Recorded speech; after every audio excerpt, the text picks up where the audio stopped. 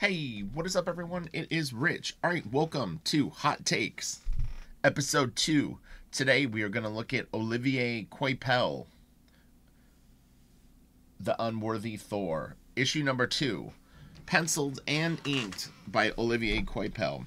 Hot Takes is basically we do a quick but deep dive on a particular single issue. I wanted to choose a book that Olivier had inked himself because I think he really creates an amazing amount of energy with his ink lines. I like that it's scratchy and kind of loose, but yet he creates beautiful value with things. I mean, obviously, seeing it in color, a little bit of that will be, blended in with, digital color. But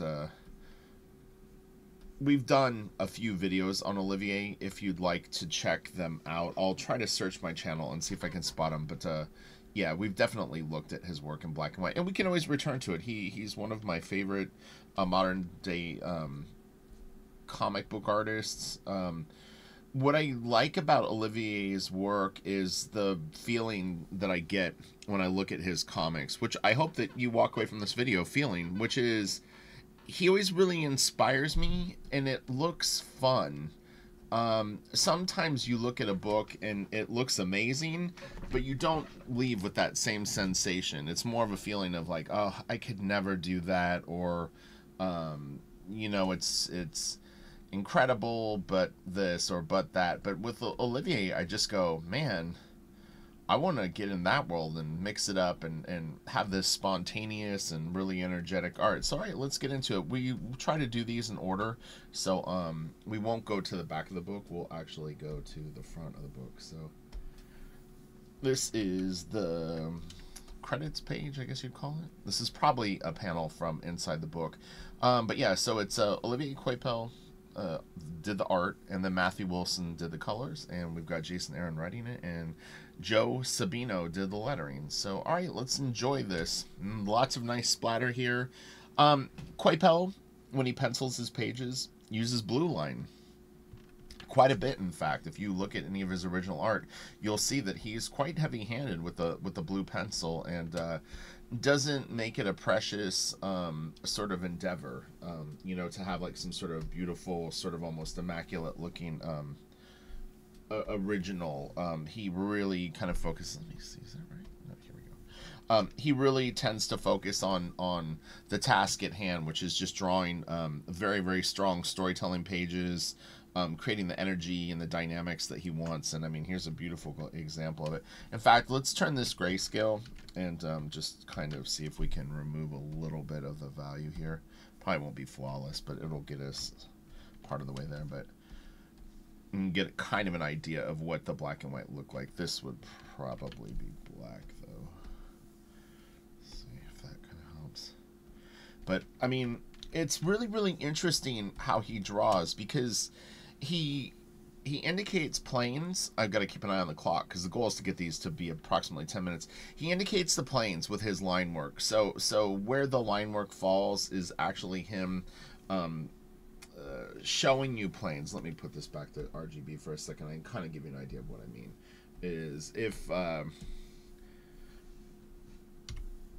this was a chunk of muscle, what he'll do with his lines is he'll come underneath it and sort of cradle the object. So when you're seeing pieces like this, what he's doing is he's basically showing you, hey, there's an object that's right here, there's an object right here that sort of sticks out, and the lines support that. So the lines aren't just randomly put on the faces. So he kind of places those in somewhat of a realistic way. But his work is kind of cartoony, so it's a real nice blend of the two. And then he puts these beautiful kind of high contrast shadows and more suggestive elements, where he didn't like literally draw these like perfect stairs here. They look like chunks of rock that have just been kind of placed there over the eons. And it's a really, really effective way to work, and quite beautiful page, in fact.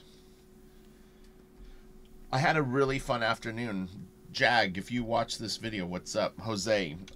Jose and I went to Quan Chang, who is Olivier's art dealer, and we spent about 30-40 minutes looking through Coipel's art. Actually, Dylan did too. Dylan, what's up if you watch this?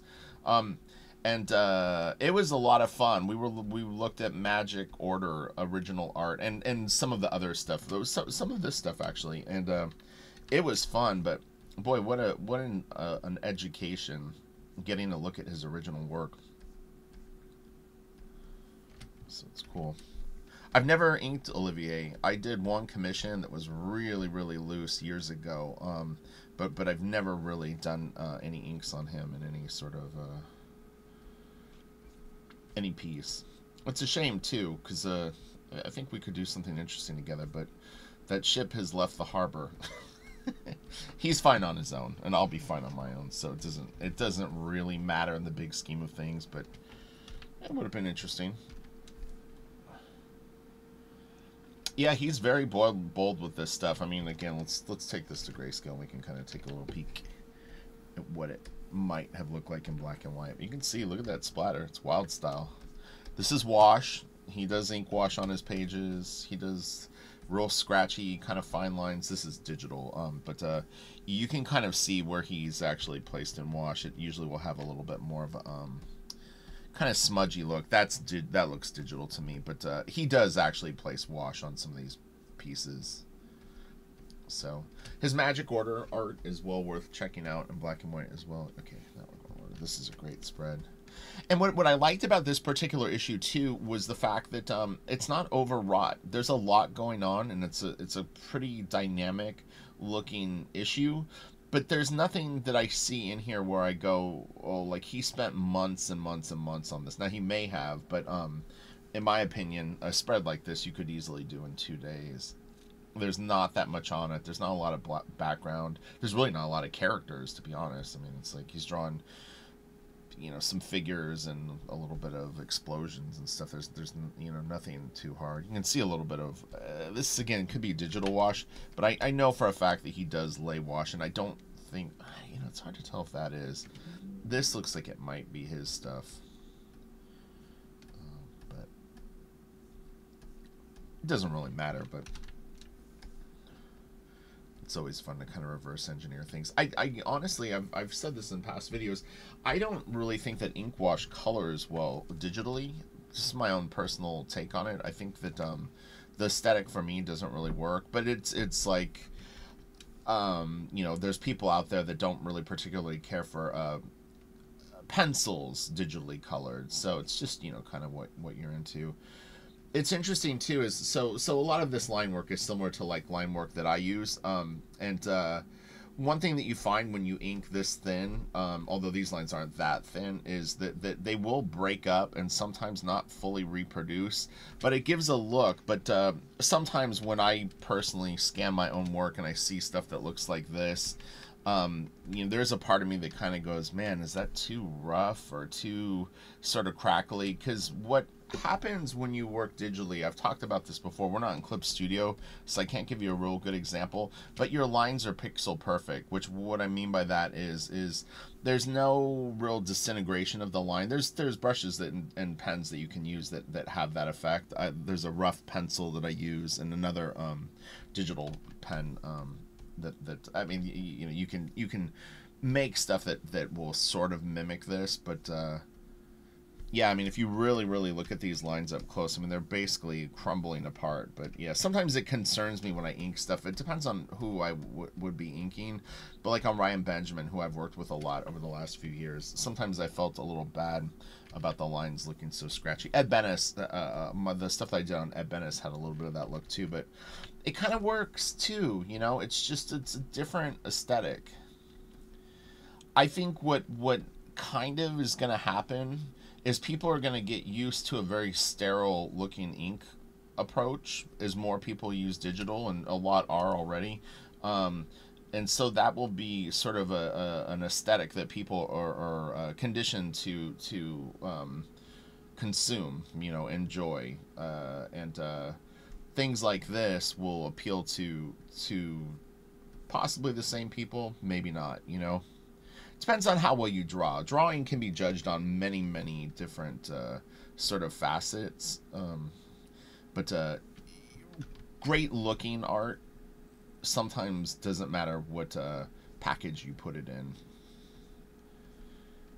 It was interesting. I have a friend who works pretty rougher than this, and he always said that when he switched over to that style, he lost a lot of fans because of it, because people think that it's like more careless, it's easier to do, and we both agree that doing rougher art actually is probably more challenging than doing clean art, because clean, you know where you're headed. With rough, it's a balance more, meaning that all the rough needs to ultimately sort of work as a page. This is beautiful. But again, this looks fast to me. I don't feel like he spent forever on these pages. And in fact, the issue after this, there was 2 pencilers, which would lead me to believe is he was sort of maybe distracted, or maybe working on 2 things at once, or just wanted to get it done. This is a great sequence, though. I always love this. Colors are great on this, too. Thor is messed up, and the hammer in his chest is so badass. This is great.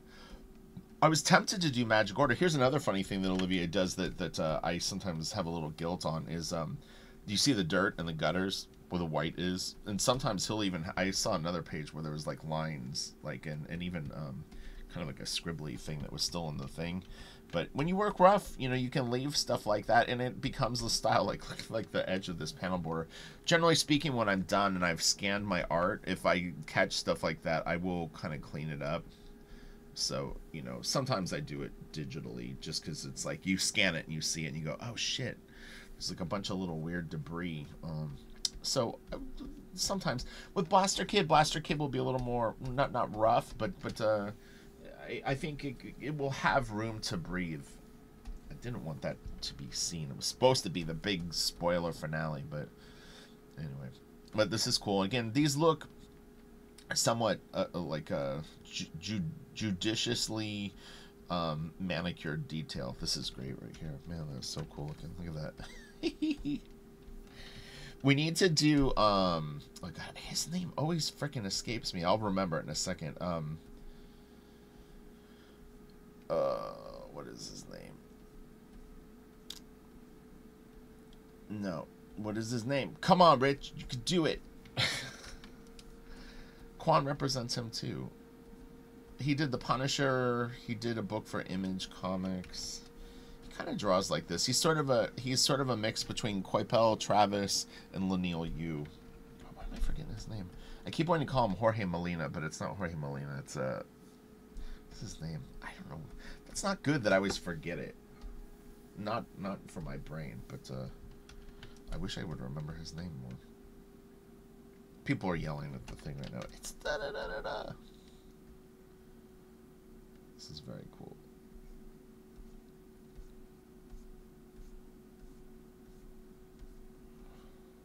Oh, Jerome Opeña. That's who it is. Jerome draws a little bit like this. He's usually more detailed than Coipel. I personally prefer pencilers who put less detail. More suggestive stuff. More where it actually looks like they're slightly rushed. I don't know why that is. It's just, it gives me more room to soak in the art and kind of enjoy the atmosphere of things. And I think sometimes when everything is drawn very literally, it's a little, maybe a little less epic. It probably comes from a little bit of my fandom of someone like Frazetta, where he sort of, you know, the backgrounds, he called them fluffy and you know, a little abstract, and it's kind of fun. So this to me always looks fine. Coipel's the guy that I definitely get the sense that work and play are 2 very different worlds for him, and that he really enjoys his downtime. And so, you know,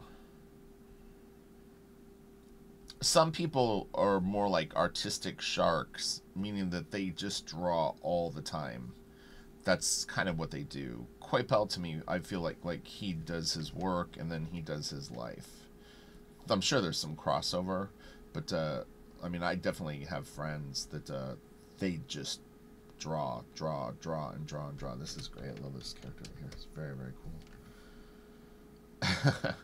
It's funny, a lot of these scans have a slight blur, like right in the middle. You can kind of see it right there. I don't know why that is. I've noticed it on a few of them. This is such a great face. It's really good. Coipel's been working a long time. I first saw his stuff on Legion Lost back then. He was apparently, I think Eric Kennedy and I talked about this in the one of the videos that we did together. He was an animator, and he would draw comic books during his break at lunch and probably before and after, and was doing some really, really good and very interesting stuff back then, and did a huge, long run of work for DC. And then kind of went to Marvel, and I think a lot of people, unless you were collecting comics back then, don't even realize that he did a pretty large body of work for DC. But yeah, this is all very Travis influenced. I mean, he's definitely got a heavy dose of that and stuff, which is cool. I mean, it looks good. I always felt like he was able to extract very, very cool isms from the work and still kind of keep his own structure.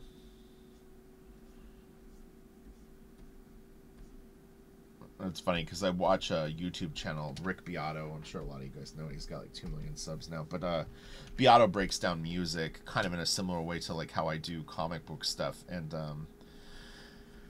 I always learn a lot from his videos. And in fact, when he breaks down things, a lot of times I do start to think about comic books in that way where, you know, you're looking at the rhythm and the dynamics and like, you know, what impact did, you know, so-and-so have on other work, and how did that translate into their work, and how did it move that, I call it like an influence chain, but, you know, like it's almost like a family tree. Like if you have Kirby right here, and then Kirby turns into these 3 artists, but then this artist maybe has other influences.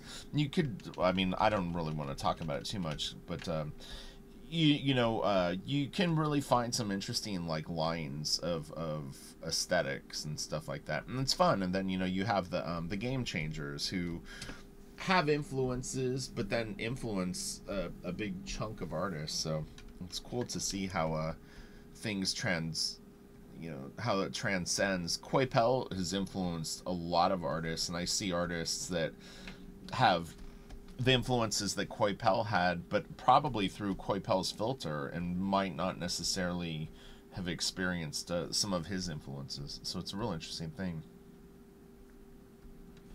Social media has made it fun too, because we get to see, you know, like artists like Coipel, he actually shares a lot of other artists' work and his stories. So you can kind of see what he's sort of vibing on, and you know, he shares different stuff, and it's interesting to see. So, all right, we're going to be wrapping this up. Please make sure to check the description box. You can support Blaster Kid early. You can follow Kelsey Shannon, who Kelsey and I do a weekly live stream here on YouTube. Definitely follow me on Twitter and Instagram, whichever your favorite platform is.